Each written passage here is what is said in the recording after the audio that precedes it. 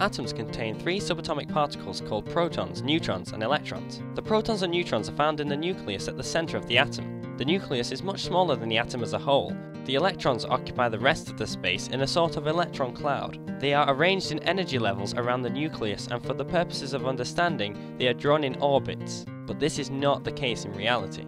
Each of the subatomic particles has a relative mass and charge. The proton has a mass of 1 and a relative charge of +1. The neutron also has a mass of 1, but surprisingly, hence the name, a charge of 0.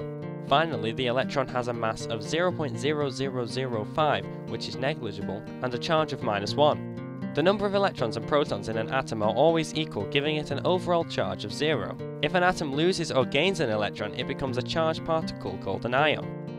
An early model of the structure of the atom was called the plum pudding model. In this model, the atom was imagined to be a sphere of positive charge, with negatively charged electrons dotted around inside it, like plums in a pudding. A scientist called Ernest Rutherford designed an experiment to test the plum pudding model. A beam of alpha particles was aimed at a very thin sheet of gold foil, and the passage was detected.